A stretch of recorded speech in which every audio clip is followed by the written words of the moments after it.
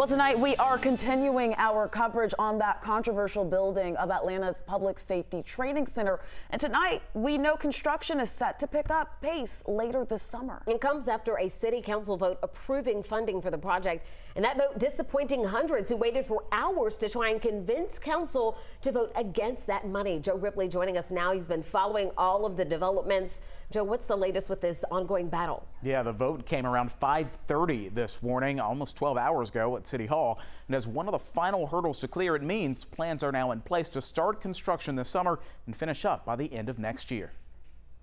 We're not done. After 16 hours of talking and waiting, this is not a losing battle. We will never give up, ever.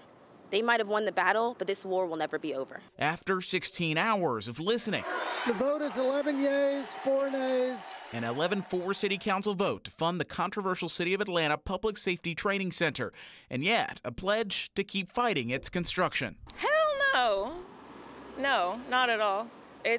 It can't happen. It won't happen. The vote approves $31 million as part of the city's budget surplus to fund the center's construction, set to pick up later this summer. The vote also allows for a leaseback agreement that will result in the city making an additional $36 million payment over 30 years to rent training facilities on site in southeast DeKalb County. This is not being put into programs that help us. It's being put into everything else. This is not solving any of our issues. It's just creating more terror. In a statement, Atlanta Mayor Andre Dickens called council's vote a major milestone that will better prepare police, firefighters, and first responders. Dickens says the new facility will also allow Atlanta to lead the country in progressive anti-bias training, de-escalation techniques, and community-based solutions. But those opposed, those who waited hours to speak out, Violence is the language of the unheard and the disregarded, say their fight to stop the construction of the Public Safety Training Center is far from over. They might think that we are done. No, they just reinvigorated our spirits because we're going to come back even stronger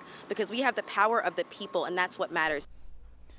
Protesters say tonight they will hold a week of action later this month in about 2 weeks. Their goal to stop the construction of the Public Safety Training Center, and so far their efforts have been unsuccessful.